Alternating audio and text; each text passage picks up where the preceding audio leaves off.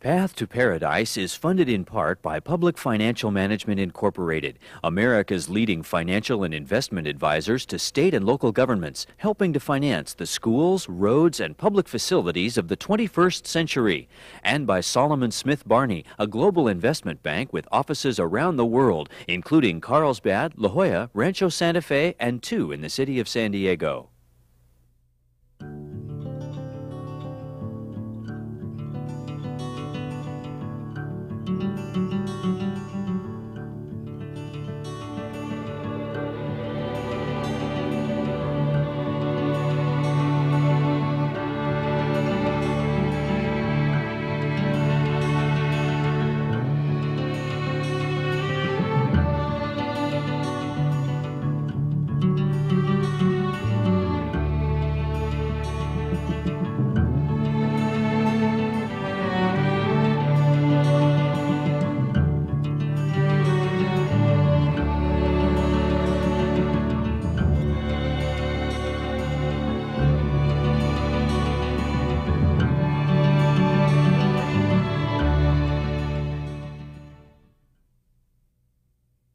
It's election time, and tonight we'll look at the issues that have potential for great impact on our region, and they have to do with land use.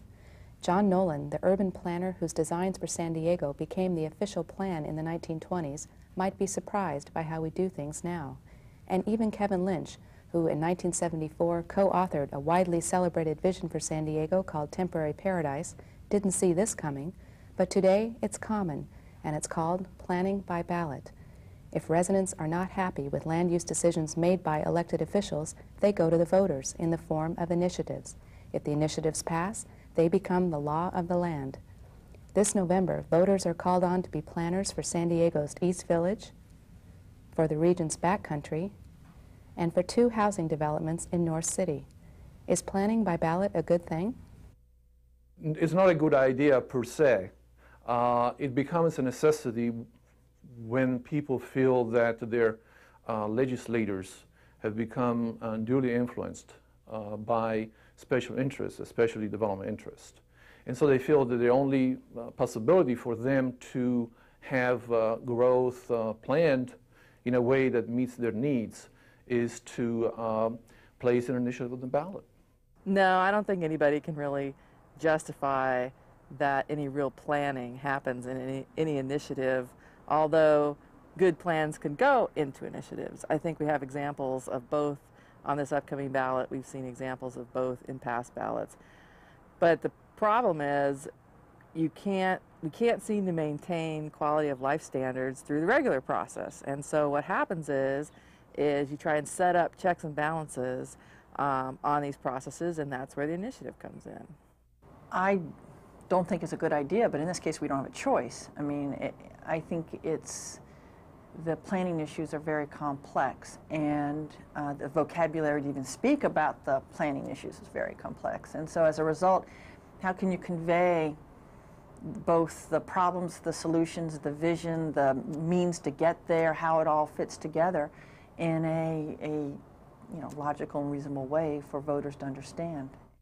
Well, generally, I think it's better if the elected officials do it. However, when there is a problem in which elected officials are not responsive to what I think the desires are of the people and the wishes of the people, the ballot measures is probably the source of last resort. And oftentimes the initiative process, it doesn't allow for a real analysis of the issues, for that balance, for the information to filter through to all sectors of society to make informed, thoughtful choices. And that's the challenge with things like land use planning by initiative. It gets formulated down to sound bites and slick campaigns, and I don't think there's winners in that arena. Under normal circumstances, if you had legislators representing the will of the people, then you don't need ballot box zoning, obviously. But if that ballot box zoning is a response to a public need and meeting a true public good, then and it's a good plan, and we can prove that it is, then it is the only way to act, and it's very timely. Timely it is, and we'll begin with the grandest of land use propositions, Prop C, the proposal to build a 42,000-seat baseball park in the East Village of downtown, an area recently known as Center City East. Historically, this neighborhood had a couple of different names. It was called Bayside or Bayview. There was an area called Rose Park. And so over the years, as the city started to plan for this area, I think what they really kind of assigned Center City East as a place marking name that would hold the area as it transitioned from being largely a commercial and industrial warehouse kind of district into what was envisioned, which is a residential mixed-use neighborhood. And so with more and more people moving in, with more businesses coming in, and people calling this place home, they didn't want to say, my home is Center City East. They wanted to say, my home is the East Village, which sounds like a place that you'd like to live, you'd like to visit, and maybe go play baseball. The San Diego Padres have launched a massive campaign to win support for a stadium to be built with public and private funds, and they're hitting hard on the theme of redevelopment. If this can become this, and this become this, then this can become this. The finishing touch to downtown's revitalization, the Ballpark District, transforming 26 blocks into a family-friendly neighborhood with new hotels, shops, restaurants, and offices, thousands of new jobs, millions in new tax revenues, complementing the adjacent convention center, gas lamp, and waterfront. Proposition C, it's more than a ballpark. The plan would radically alter the texture of the neighborhood, as described in this promotional video produced by the Padres. Located near San Diego's spectacular waterfront and adjacent to our expanded convention center, visitors will be welcomed by a feature unique to San Diego's ballpark, the Park at the Park. This neighborhood park overlooks the ball field and is surrounded by retail shops connected to the ballpark. The Park at the Park will offer a uniquely San Diego setting for pregame picnics, concerts, and outdoor recreation. Intimacy is the first thing you will notice as you enter the ballpark. From the Park at the Park, the ball field unfolds before your eyes. As you enter, the openness of the concourses will contrast dramatically with Qualcomm's confining tunnels. Looking back toward the ball field from the concourses, you will be able to see the field, whether buying a soda or simply taking a stroll. You'll especially be struck by the way the ballpark fits into the surrounding city. At the left field foul pole, the historic Western Metals building will be restored and will feature a restaurant, club, and sun deck, all looking out on the field. From the right field seats, the skyline of downtown San Diego will be framed in the distance. And from the left field seats, the Coronado Bridge will loom up behind the ballpark. Year-round restaurants will look out on the ball field, the convention center, and the bay. Central to the plan is a long envisioned link between Balboa Park and San Diego Bay, complete with tree-lined pedestrian promenades and a waterfront plaza. Private investment will pay for up to 1.2 million square feet of office space, new hotels, residential units, restaurants, retail establishments, and other attractions. The most ambitious redevelopment project in San Diego's history. And no one is more enthusiastic about this plan than CCDC, the Center City Development Corporation, which serves as the city's redevelopment agency. We needed a catalyst. East Village is about 350 acres by itself. That's a very, very large neighborhood. To give you an example, the first acreage we started working in back 23 years ago was only 325 acres. And the catalyst for there was Horton Plaza. Once we got the deal cut, once it started construction, all the other pieces started fitting into place. So we've been searching for several years for a project that could be that catalyst in East Village. And when we heard that the city and the Padres were talking about a ballpark, we raised our hand and said, you know what, we think downtown would be a good spot. And of course, then nobody agreed with us, but now I think most people we've talked to have seen the wisdom of providing that kind of mechanism for redevelopment in downtown. But to Nico Calavita, the catalyst isn't needed.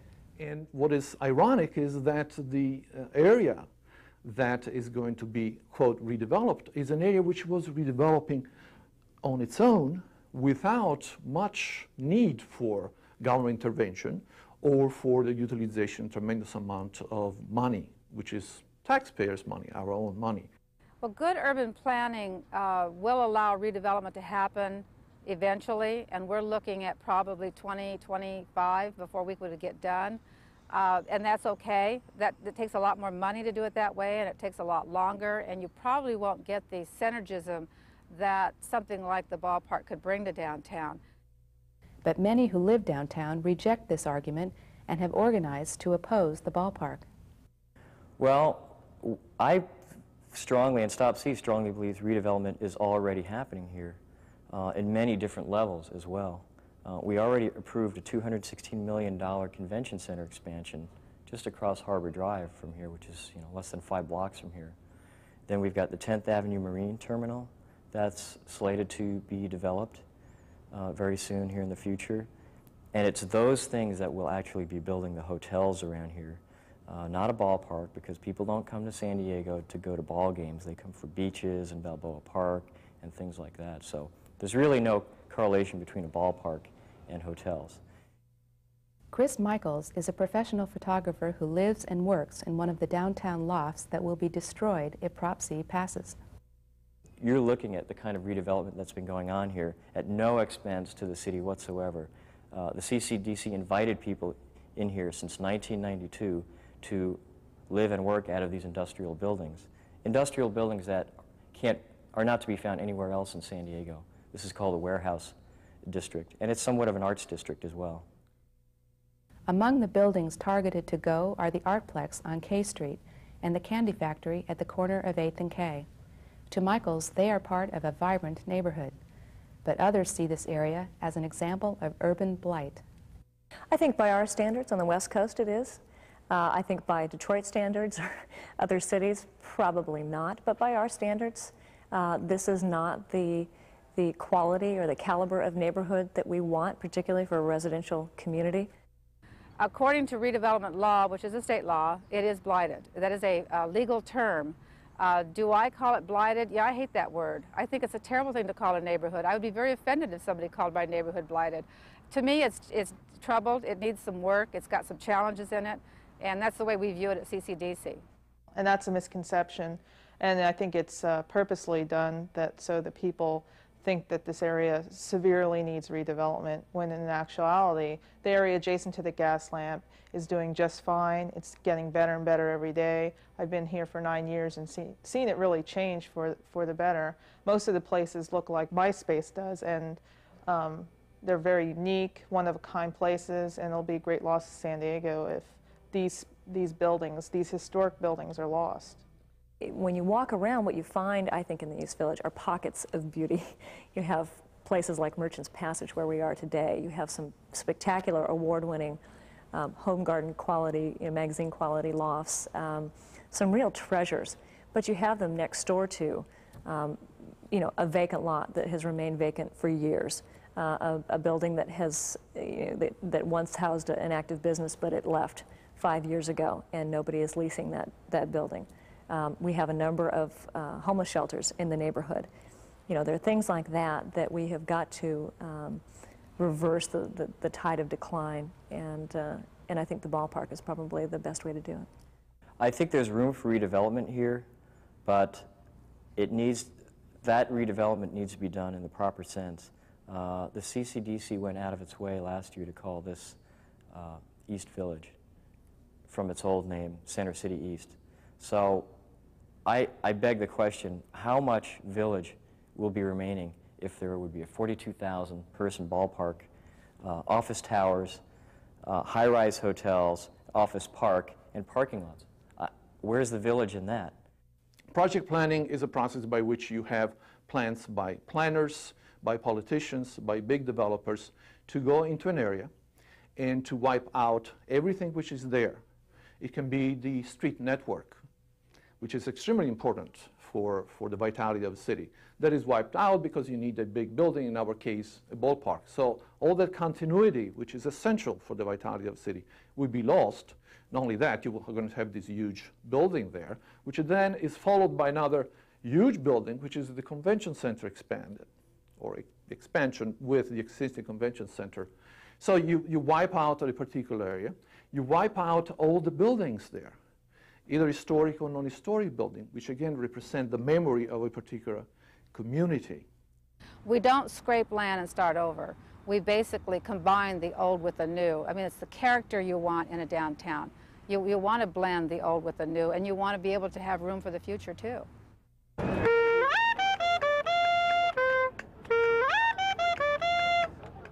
Ballpark supporters point to Coors Field in Denver and to Baltimore's Oriole Park at Camden Yards as examples of successful downtown redevelopment projects.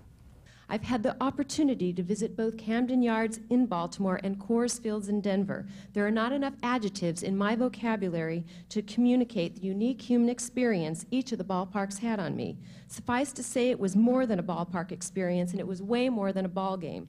Watching the people at 6:15 en masse walk down the streets and blocks in Denver to attend a Monday night game, families, business executives, residents, all gathering to watch a baseball game, but also coming together as a community. Then after the game, on a Monday evening, the restaurants adjacent to the ballpark development area were filled.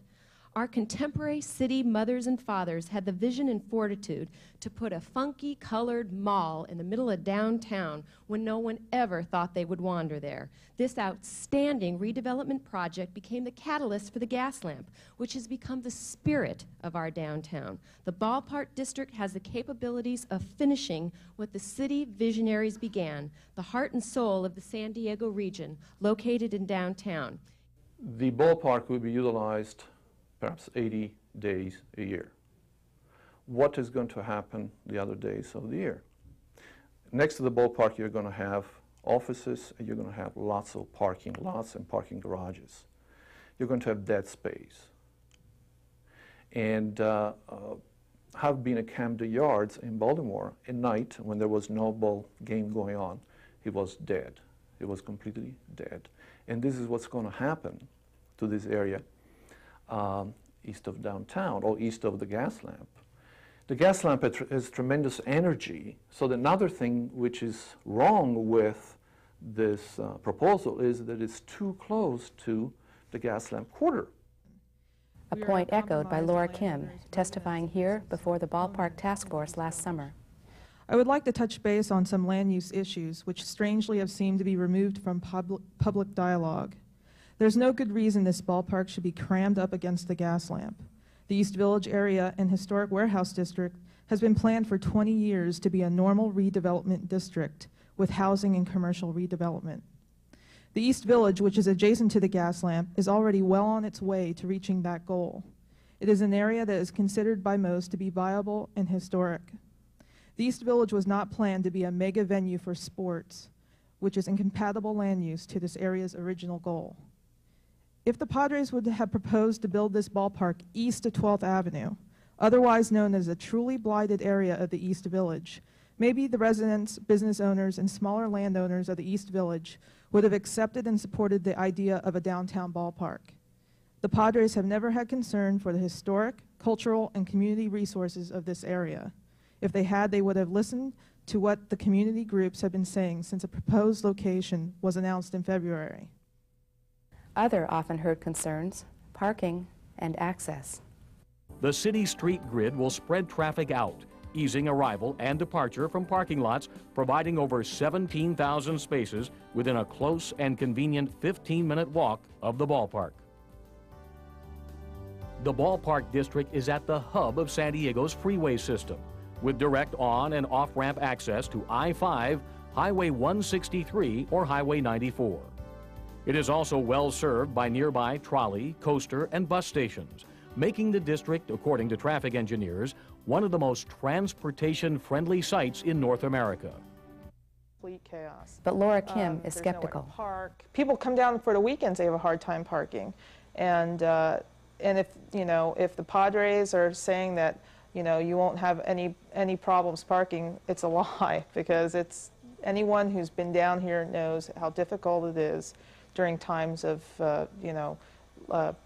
like events as the street scene, or like during Super Bowl, it was chaotic and people just trashed the area.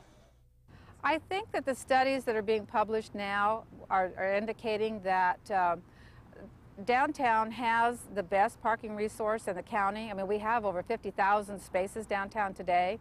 The lots and the structures that are being planned to accommodate the specific parking of the ballpark are situated so that when you come in off of the various freeways, you're very close to parking, and then you're very close with a walk to the ballpark, probably closer than you would be at Qualcomm, and probably you'll see a lot better scenery on the way into the ballpark.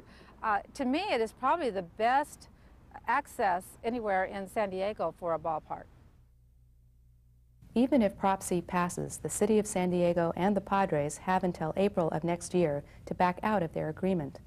And whether or not voters decide to let them build a ballpark here, Leslie Wade points out that the warehouse district, as we know it today, is unlikely to last. People that argue that the neighborhood should stay the way it is because there are businesses here that are productive and working kind of miss the point. And that point is this neighborhood is envisioned by the city as a residential neighborhood. Some of the businesses will stay, and particularly those that are compatible with housing. But the idea is for this part of downtown to become much more dense, mid-rise, maybe even high-rise apartments, lofts, condominiums with some neighborhood commercial around them. And the idea is that that will take some of the pressure off of the suburbs and suburban sprawl, which I think is another issue that's on the ballot. We're supposed to take a lot of the region's housing density in this neighborhood. So either way, as you look around, you're going to see taller buildings with different types of use in the future.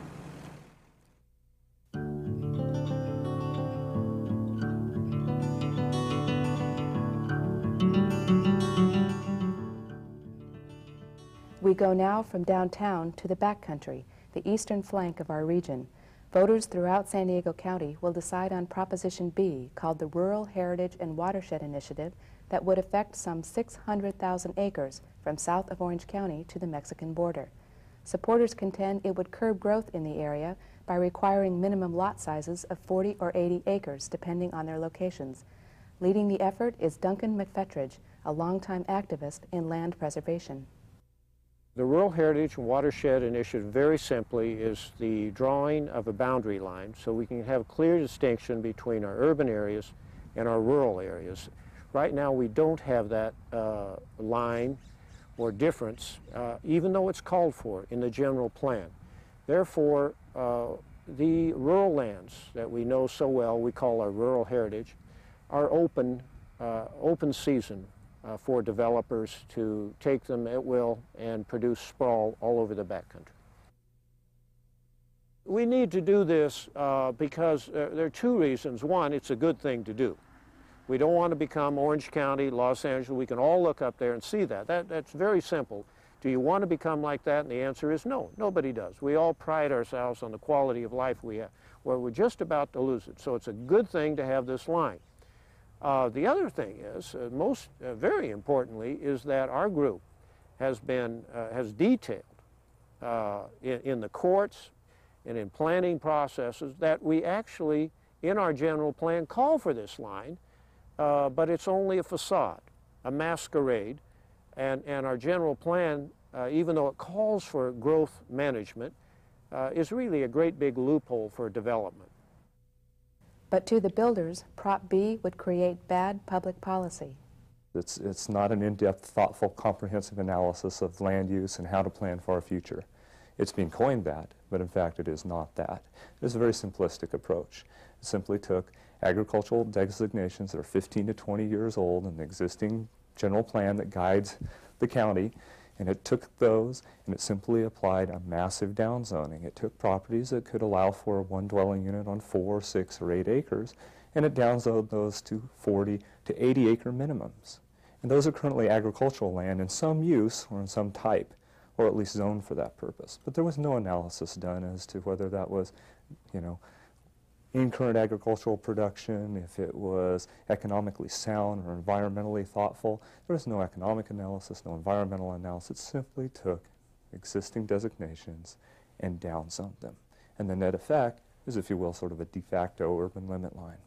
Yeah, urban limit line is a planning line, one, to facilitate good planning in your urban areas and to put the rural lands off limits so that you're not extending those urban type services into the backcountry, which if you do that, they can cost up to 3 times as much money and deplete your urban areas for really important spending on schools, public transportation. In our case, beach pollution needs infrastructure spending to tackle that. So that urban limit line says, hey, here's a limit.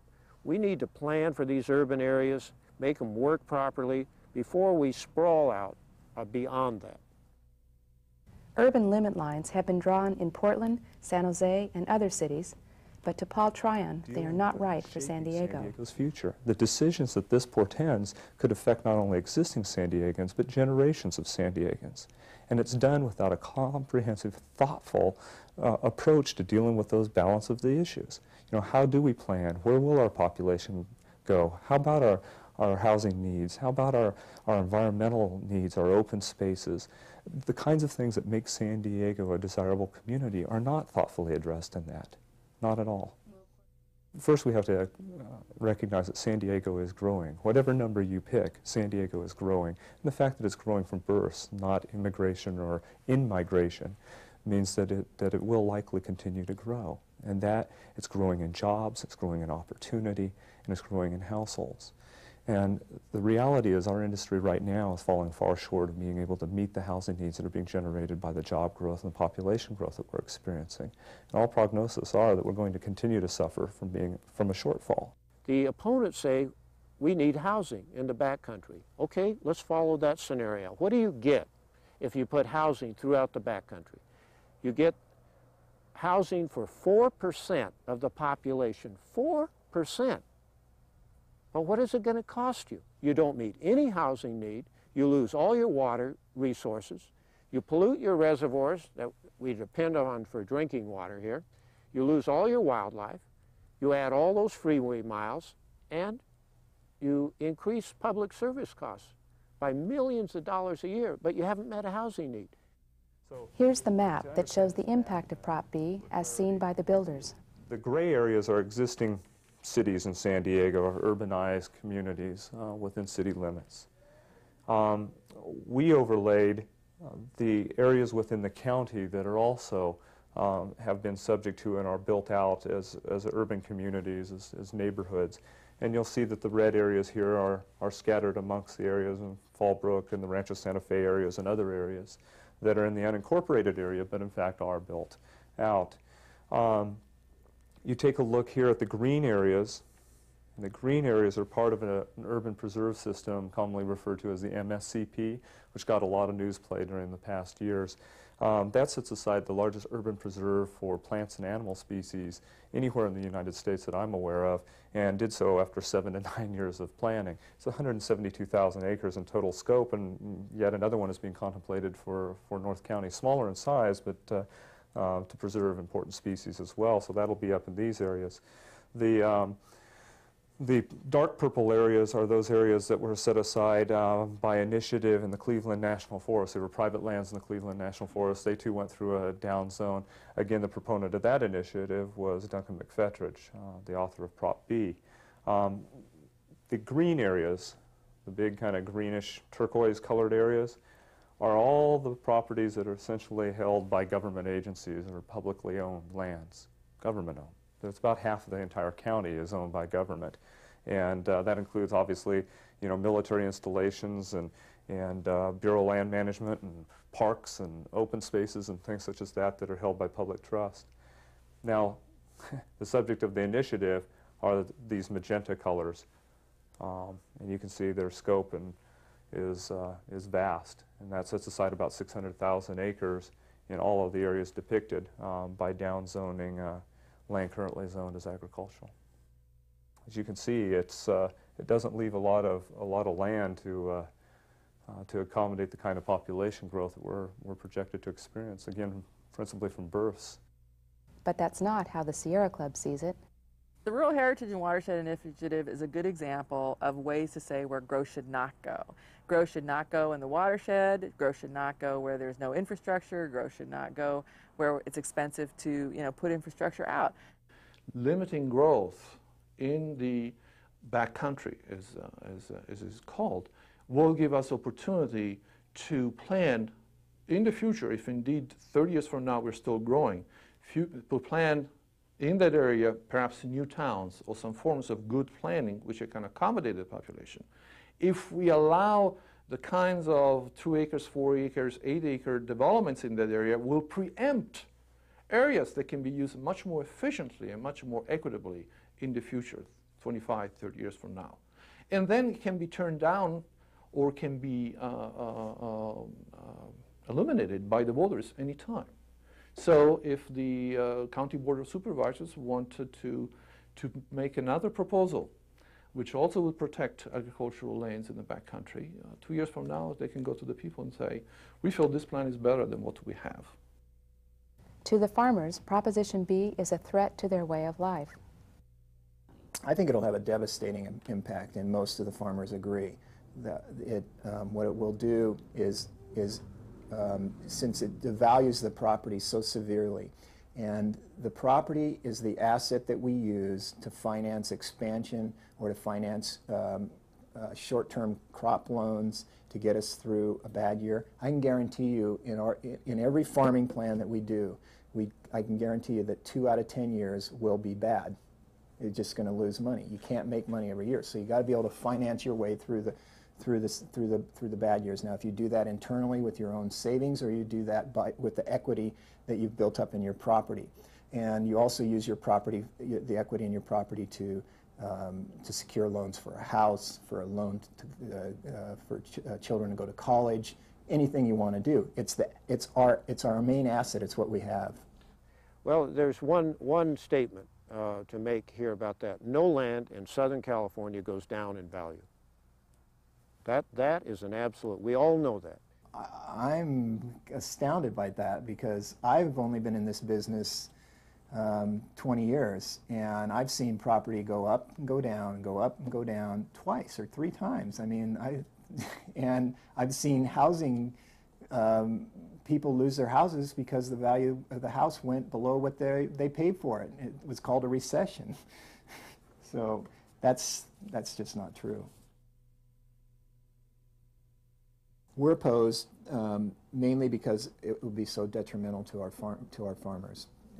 It will devalue the property that they have worked so hard and put their sweat equity into. It will make it harder for them to pass their property on to their children. In other words, if a farmer had 100 acres and 2 children, and he's in the 80-acre zone, he can't pass it on a piece, half of it to each child. He would have to sell it and give away half money to each one. It also makes it harder for young farmers to get into the business because it tells them that to start up farming, they have to start with a 40 or an 80-acre parcel instead of a smaller one and work their way up. It also makes it harder for farmers to expand because what it says is that if you want to expand your operation, you've got to expand in 40 or 80-acre increments. And this is in a county where 65% of the farms are 10 acres or less. But to Duncan McFetridge, too often these agricultural lands become subdivisions. This used to be a cattle ranch, big cattle ranch out here, one of the many cattle ranches in Ramona that is up for development. And they advertise this particular one as the great outdoors for sale. And that's what we're really talking about with our initiative, that we have a heritage here which is not for sale. We have to respect it, or we will lose it, and we'll never get it back.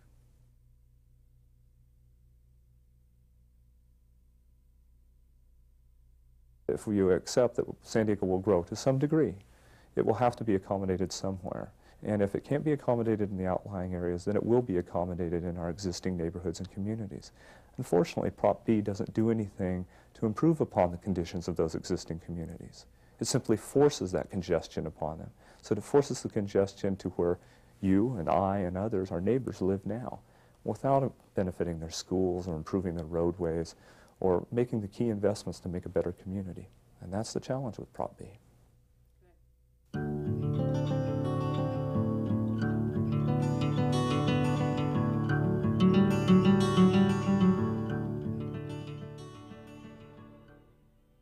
The verdant hills of San Diego's north end between Del Mar and Rancho Bernardo have been at the center of the region's growth wars for 2 decades. The general plan of the 1970s had put aside much of this land for future development. the future then being the 1990s. But as real estate interests chipped away at the plan, citizens revolted and started a growth management movement that resulted in the passage of Proposition A in 1985, ushering in a new era of planning by ballot. Any major shift in land use designation on the 12,000 acres known as the future urbanizing area must be approved by voters, and two such projects are on the ballot now.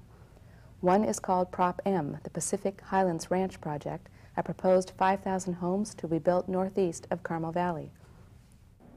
Pacific Highlands Ranch is a plan that has been developed around open space and the MSCP, the Multiple Habitat Plan, as its core, and then developed a right-of-way for Route 56, and then developed a village concept for housing that is to be built in those areas that are not a part of the habitat planning area and that are not a part of where Route 56 is proposed to go, which alignment was selected to support the habitat planning area.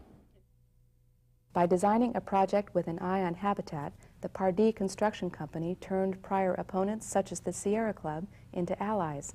They made it clear what they wanted.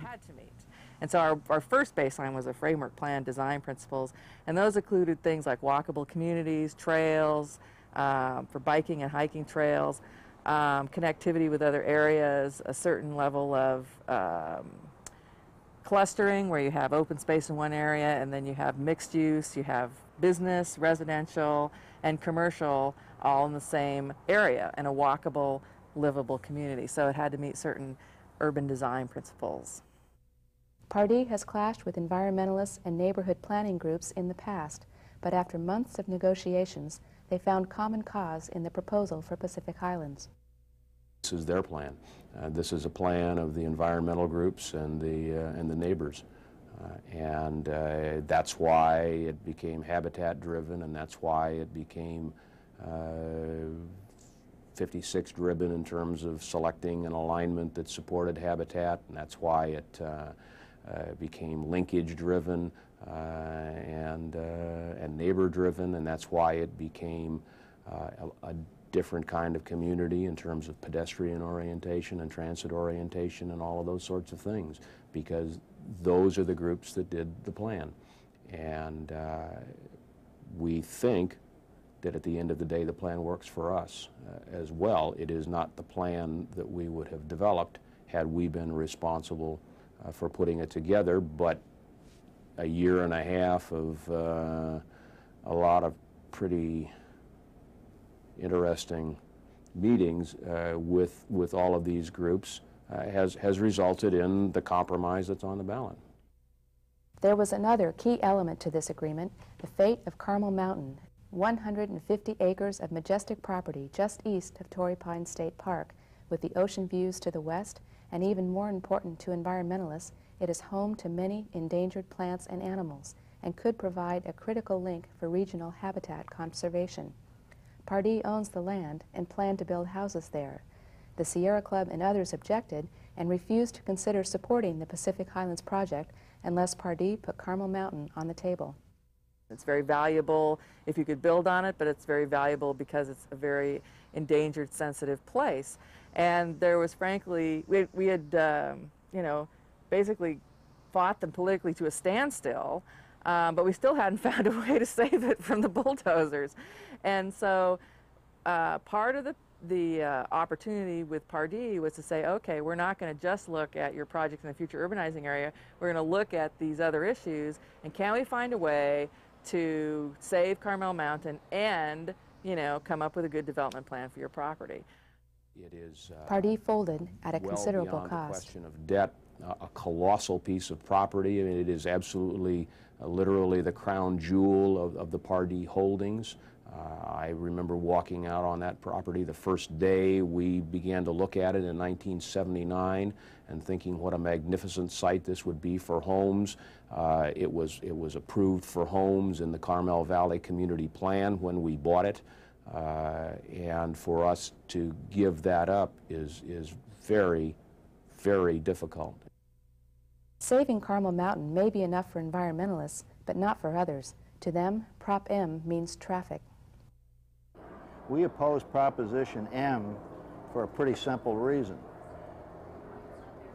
The zoning density in M will go from a maximum of 455 units under current zoning to 5,470 units if this ballot measure is approved.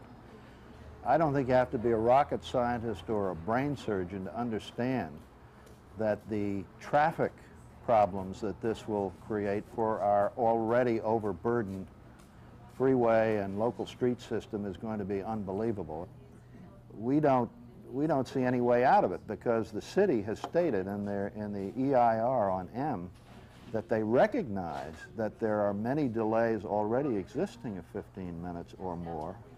This will have a, quote, significant impact, and yet it says that mitigation is beyond the scope of the applicant, i.e. Pardee, or the city. Translation, nobody knows how to solve the problem.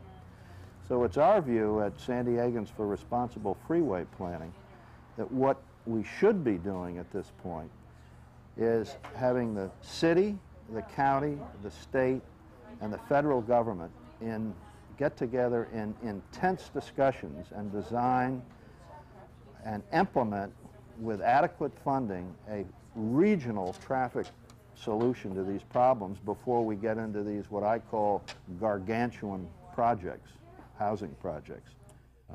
Now, as far as traffic is concerned, I think we're a part of the solution.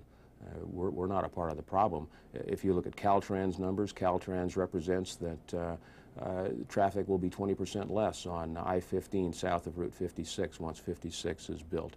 If you look at the fact that this plan includes building not only 56 and we own over 100 acres of land that's going into Route 56, which we're letting go for a lot less than A, it's worth, and B, what any other property owner would let it go for. But we're on the hook for the connectors. So that the traffic moves more smoothly off of 56 as well as on it. We're building the road infrastructure through the area that isn't just 56. A lot of people spend a lot of time traveling north and south in San Diego right now trying to get east and west. 56 is a critical element of getting east and west. That's why we're a part of the solution. The ballot language is, in our view, insidiously crafted, deceptively crafted. If you read the ballot language, there is not one mention of increased density in the Prop M ballot language, and surrealistically, they call it a transit-oriented community.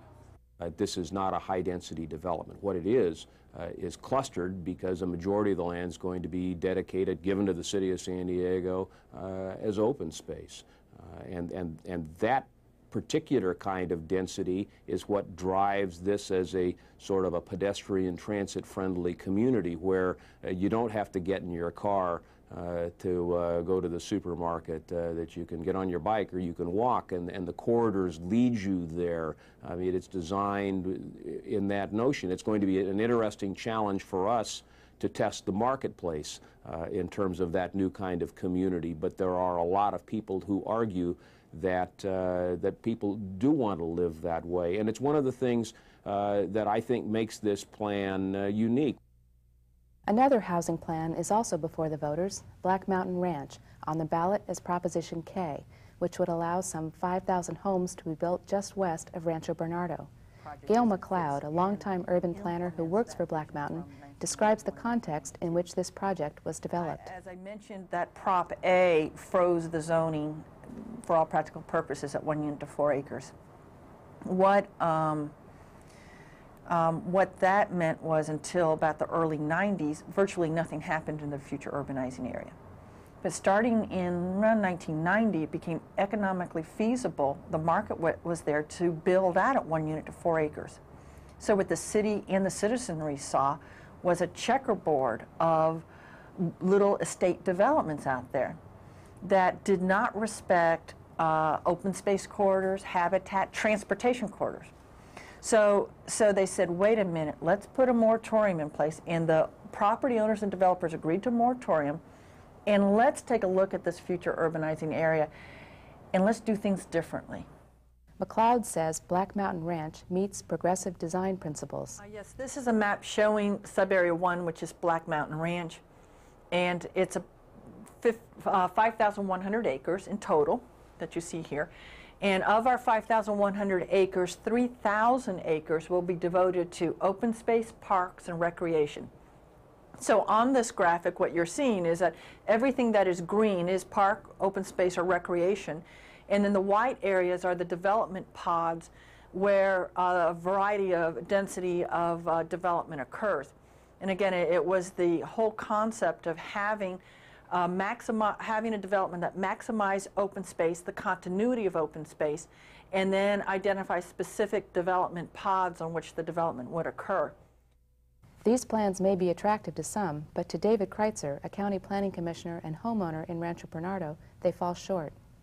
The Black Mountain Ranch project, I am opposed to the density that is proposed out there, because the density of the Black Mountain Ranch combined with the Forest Ranch, which is going before the County Board of Supervisors in early November, plus projects that have already been approved out there. The Santa Fe Valley project, a specific plan I should say, has been approved for about 12,800 homes.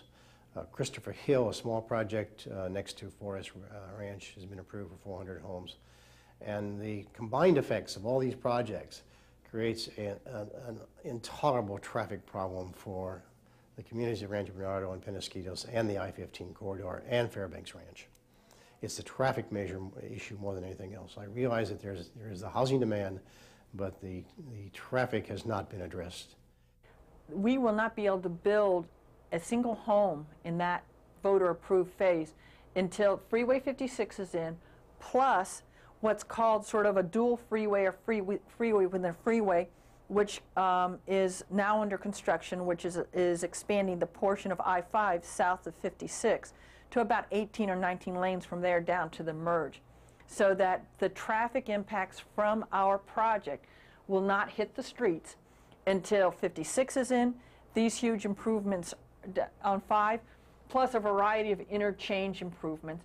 And then, of course, we're also building all of these major roads that you see here.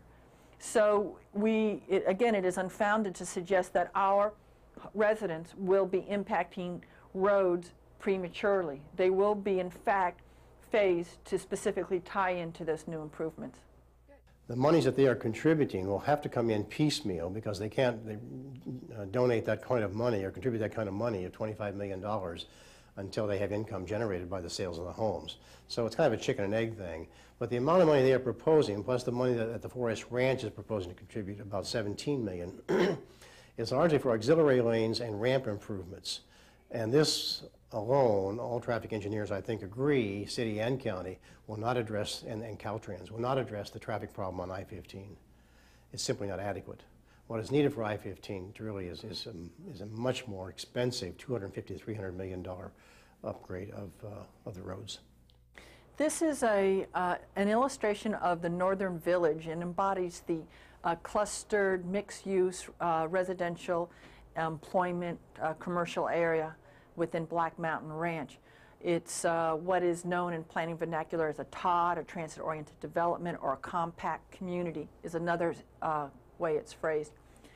This is Camino del Norte, which is one of the major roads, and another street going through here.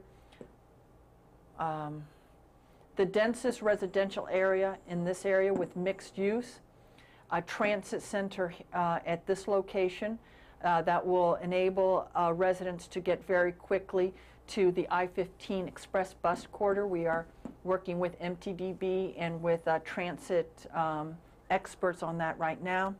We have a senior housing here, 500 units of senior housing, again, so that they're close to the commercial area. They can walk there easily. We have a whole system of pathways and walkways. This is a promenade area that cars are allowed there, but it's a very, very wide street right-of-way that allows for heavily landscaped urban design features that create a very walkable area. We have an employment center here. The high school sites and middle school site are at this location. This is an illustration of the housing that's in the western portion of our northern village, and it is actually part of the less dense portion, more of a single family home.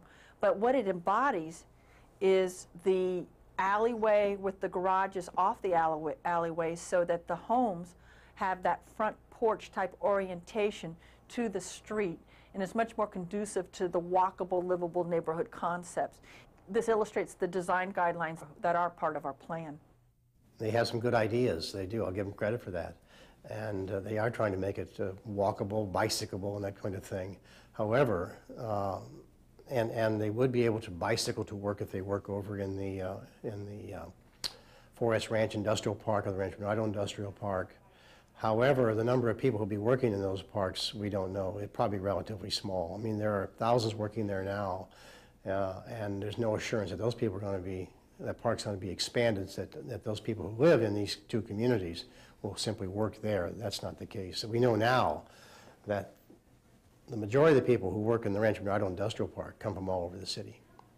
And people who are going to buy and live in Black Mountain Ranch and Forest Ranch are probably going to do the same. They're going to be working in various places of the city. Now, in terms of the mass transit is going to be bus. We're not going to have any rapid transit up the I-15 in the foreseeable future. So it'll simply be additional bus service. And unless that bus service can take people to where they work, and people work in this county in employment pockets all over the county, Sorrento Valley, Mission Valley, downtown, Claremont, you name it, bus service isn't going to be the answer. To Carolyn Chase, Prop K, like Prop M, meets Sierra Club standards for responsible planning. Both of these propositions are examples of where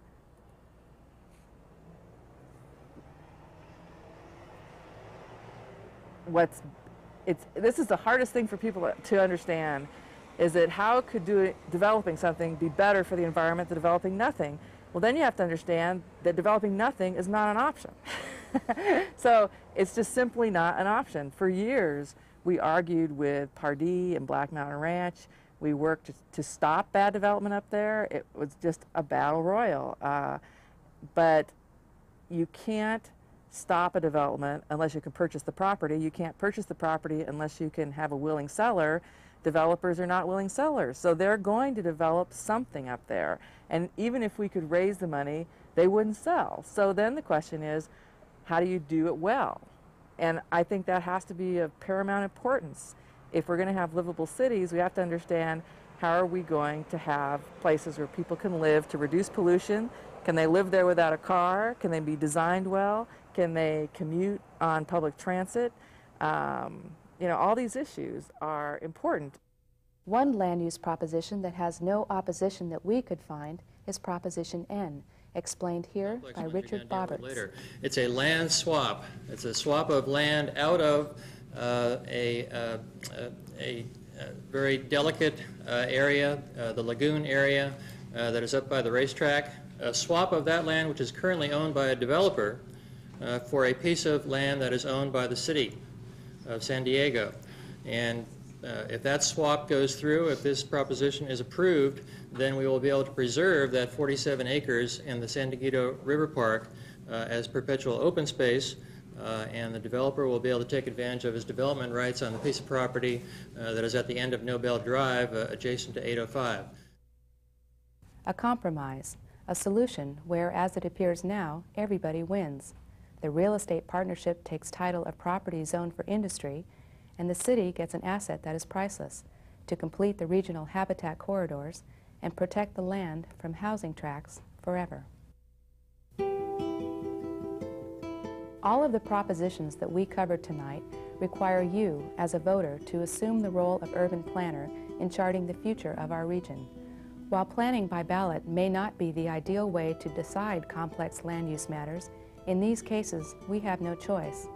Your views are important, and we urge you to express those views by casting your vote on November 3rd. I'm Shannon Bradley of UCSD-TV. Thank you, and good night.